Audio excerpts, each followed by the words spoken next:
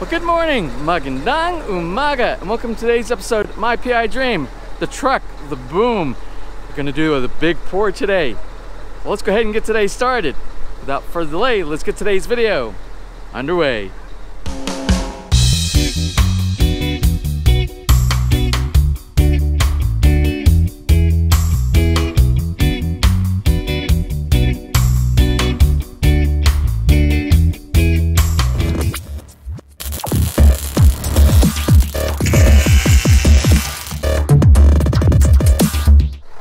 Alright, moving all the vehicles out of the way here so that the boom can get set up.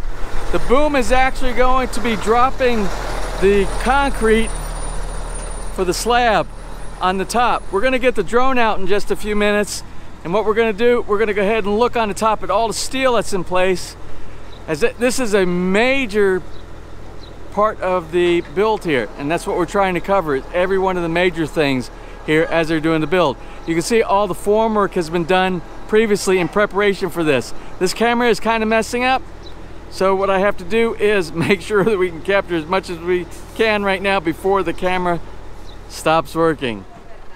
Now you can see the boom is all set up out here, and what we're going to do, we're going to do a brief walk around the house just to kind of look at some of the things that are different today than were about a week ago when we came by and last visited. Let's walk briefly inside the garage here in the vehicle parking area, and you can see really high ceilings inside here. Even though not a really big width inside here, very high ceilings, which should give it a bit of a feeling of a little bit more space and not feel quite so confining. It's enough room inside here for the vehicle, and maybe a workbench on that side for Gerard, who is the man of the house, and he's the DIY guy over here as well. Let's go ahead and walk around the outside. Now you can definitely see there's a lot more formwork up here, and that's going to be the formwork for the beam as well as what's connected into the slab that's going to be for the roof. Now this isn't a traditional like a roof like a gable type of roof we have here. This is going to be all flat roof, and the flat roof is going to also be able to provide some screening because the walls are a little bit higher on the top. It'll provide screening for things like solar panels, any split air conditioner evaporator units that go on the top, as well as anything else that they want to conceal and be out of sight. Of course, back here you're familiar, this is the swimming pool area, and they're on the top. And we'll look at this in just a minute with the drone, and we'll be able to see all the steel formwork that's on the top. Now I also want to take this opportunity to walk back here because we visited the storage room in the back, and they were putting the tiles down a couple of weeks ago, and I just want to show you where they are as far as the finishing of that room. And we have the painter that does all the finishing inside here, and he's working on this room right now. So they're in the final stages of putting smoothing the walls, applying the paint. They'll put some shoe molding along the bottom inside here, and this will almost be ready once they finish doing the painting on the door. You see they got the hardware is installed now that wasn't installed the last time that we were here. And this will be ready to secure and actually start putting some of their materials. They can stock some materials, some supplies, whatever they maybe have shipped from the US as far as ballot bind boxes, they'll be able to put that back here. There will also be, I don't think they put it in yet. There will also be some bar work in here. Since this is out of sight, out of mind, they'll be putting some type of a metal screening on that. This will be on the inside of the windows right here. Now that's a personal option. When you live in a gated community, a lot of times in gated communities you won't opt to put any type of bars, but since this is out of the way from the main structure up here, I think they felt to secure items inside here, their possessions, they're going to go ahead and put a steel bar there if they don't have like a way to be able to monitor back here. But I don't think they're doing that anywhere else on the house. Now when we use the term plaster coat, that's kind of what you see what they're doing right here. They do a thin layer of mortar mix. It's mainly concrete mix, something like a Portland cement compound along with some sand, and they'll do either a smooth or with a little bit of rough texture, which is probably what they're doing for this area right here for the exterior of the posts out here. Then inside the house, if they're doing this on the inside and possibly on the outside, they'll put something called skim coat. And it's a coat that actually gives the real very smooth finish on top of this, and it's not made out of cement, it's not made out of sand. And briefly, let's do the 1, 2, 3s of doing concrete hollow block and finishing. This is concrete hollow block with some mortar mix in between the concrete hollow block that holds everything together. Once they go from there, the next step is they're going to put some mortar mix. They're going to slap it onto the side, and it's going to be rough. It's going to look just like this. And the reason it's rough is so that when you put the final coat, what we talked about before, the plastic coat, it has something to grab to and will not slip, crack, or break.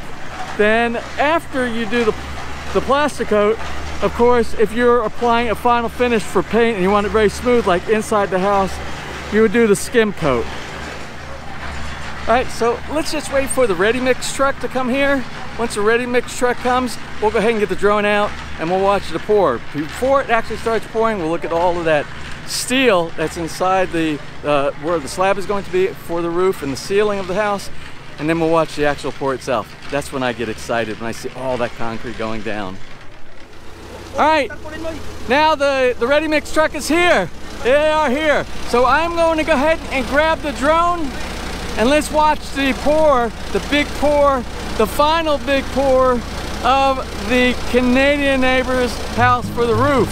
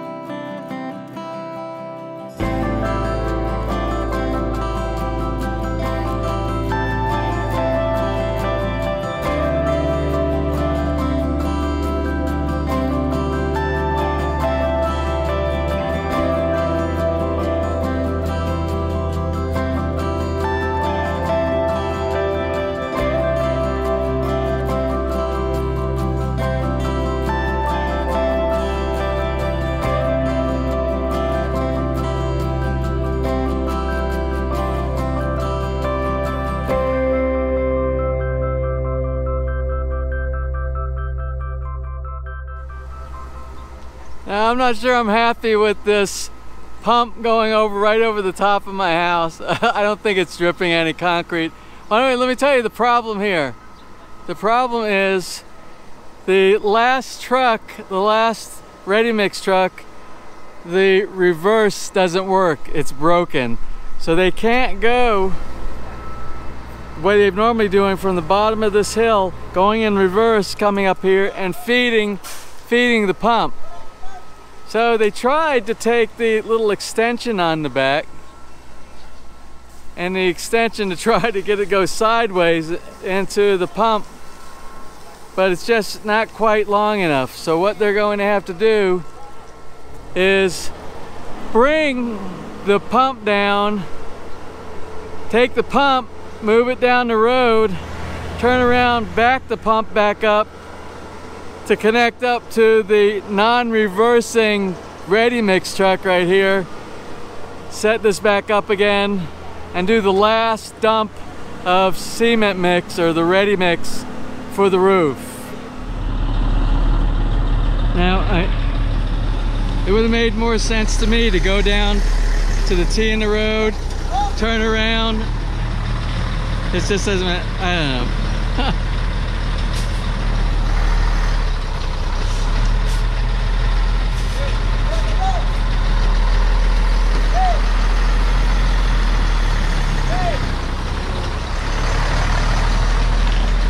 Watch out for my fence.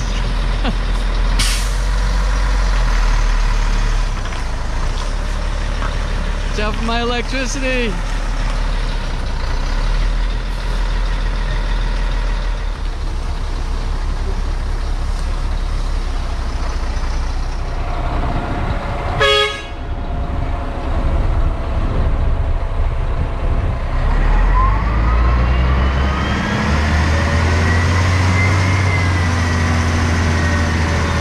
Here we go again.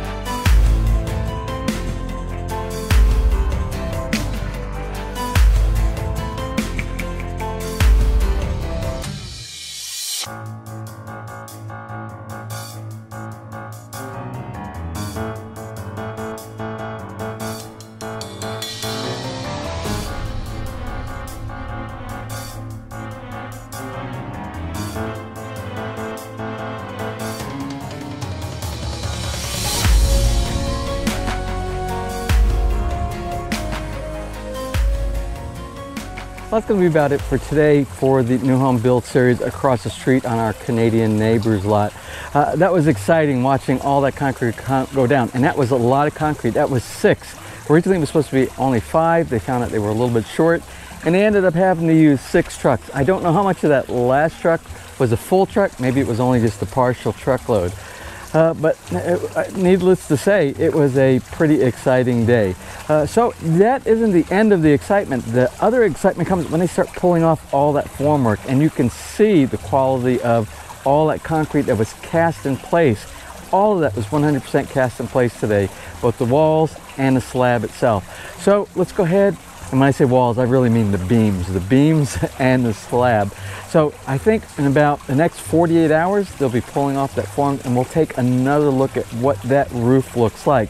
Then we start going into some of the finishing stages, because once that's done, you're going to see a lot of plaster coat being done inside the house. Then the plaster coat, and of course the skim coat. Then we start getting into the finishing stages. And the most interesting thing about this, we're really only 3 months into this build. 3 months into the build, and you see how much was done. It was like November, a little bit of December, and that had only to do with the backyard. Then January and February, and we just started March. You see all of this, what you see, has been done in about 3 months period of time, which is why this contractor here said he can get the entire project done in about 6 months. Incredible, incredible. Well, we're going to continue to follow this project, and there's a lot of exciting days ahead for the finishing portion of this as well. Now let's go ahead and close from here so I can focus on the other video that I was working on that has to do with the backyard. So if you're into the updates here in the backyard, there are going to be 2 episodes that are going to be released about the same time. And we also talk what's important about the other episode that's going to be published about the same time as this one, is it's going to have to do a lot with the questions about building. How much does it cost? Things about immigration, the standard things. What do I need to do if I am going to build a house in the Philippines, but I am not in the Philippines, I am not physically located? That is going to be in that other episode. So if you're interested in stuff like that, make sure you tune into that episode as well. Well, that's it. I hope you enjoyed today's episode. If you did, please give me a thumbs up, please share, and if you have not subscribed, just click on that little MPID Dream heart in the bottom right hand side of your screen. You will be subscribed, and you'll be notified if you ring that bell the next time I upload a new video. So until such time from right here in the beautiful Philippines, you have a wonderful and blessed day.